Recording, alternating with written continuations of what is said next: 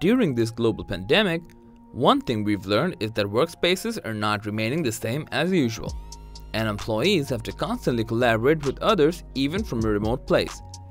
To facilitate this process, companies are adopting more and more collaborative tools. Among these, the most popular ones are Slack and Teams. They've been battling with each other in the collaboration tool spaces for quite some time now. While both of them have similarities and differences, both are trying to build an environment that is ready for the hybrid age of work. In this video, we're going to compare these two and see which one is the best for you.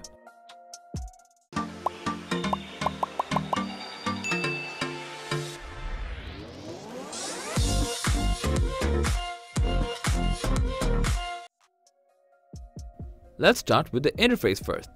There are a lot of similarities between these two in terms of interface. Both have information on the left side of the screen. In Teams, we have activity, chat, teams, messaging, files, and etc. Slack, on the other hand, has all DMs, mentions and reactions, channels, apps, and more. Between Slack and Teams, the Slack interface is a bit easier because it's easy to work with having a simple list of all your channels without being divided into lots of subdivisions. So, it's easier to see when someone mentions you and what channels need your attention. It's not that Team is hard to use, but Team structure when divided into different organizations and subdivisions makes it a little more complex than Slack. But it can be useful as it's capable of handling more complex channel infrastructures.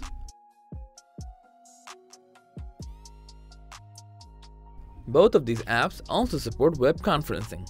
In Slack, it's easy to make a call. Just select any of your teammates and click the call button on the top right of your screen. If you don't want to use Slack's native video conferencing tools, you can choose to use other conferencing apps like Zoom, Cisco, and others. Using Teams, you can make calls from contacts on Teams.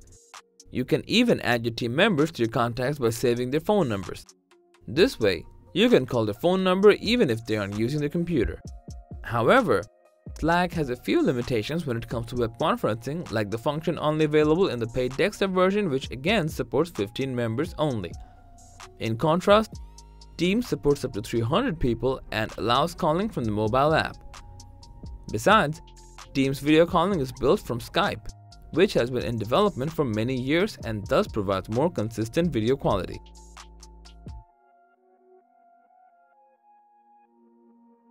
Slack and Teams also support a number of apps that work perfectly fine with these collaborative tools. There are even bots to automate tasks from managing channels to previewing links. In Teams, you can easily edit and share files in real time using familiar apps like Microsoft Word, Excel, and PowerPoint. Support for third-party apps are also there, but they don't work so well as the Microsoft apps do.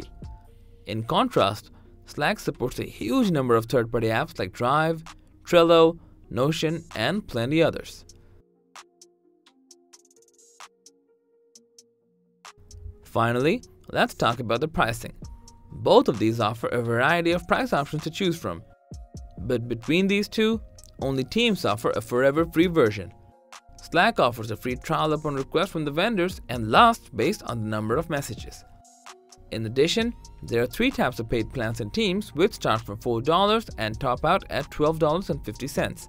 The $4 plan offers 300 participants with 10 GB of cloud storage per user. The other two offer more storage and features like more Microsoft apps and services. Similarly, Slack offers 3 kinds of premium plans as well. The Pro and Business Plus cost $8 and $15, and when paid annually, there is some discount available. To get a price calculation for Enterprise Grid, you have to contact their sales team.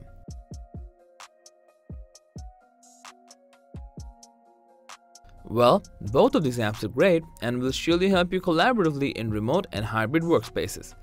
But if your organization or office has fewer employees and relies on third-party apps, Slack is better for that. It's again easier to use without too much learning. But for a large business that relies heavily on Microsoft software, then Teams is an easy choice. Plus, if you want your collaborative tool to also be your web conferencing tool, Teams is a better choice for that too. And finally, if you're on a budget, the free version of the Team offers a great value compared to Slack. So, that was all about Slack versus Teams and which one is best for you. Thanks for watching. If you found this video helpful, please give it a thumbs up, share it with your friends, and let us know your thoughts in the comment section. Subscribe to our channel and hit the bell icon if you want to see more videos like this on your feed.